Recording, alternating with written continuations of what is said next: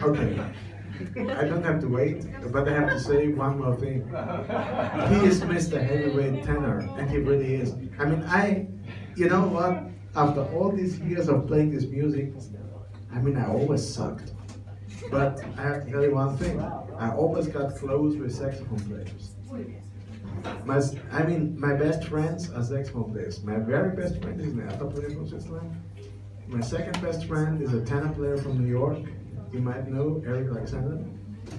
And he's another good friend because I don't know. I mean, I'm just a drummer, but I got close. I got close to tenor saxophone players, definitely for sure. And he's one of the best of the best. Go Gary and Rob. And I can say, Weltmeister tenor, Mr. Ralph Moore.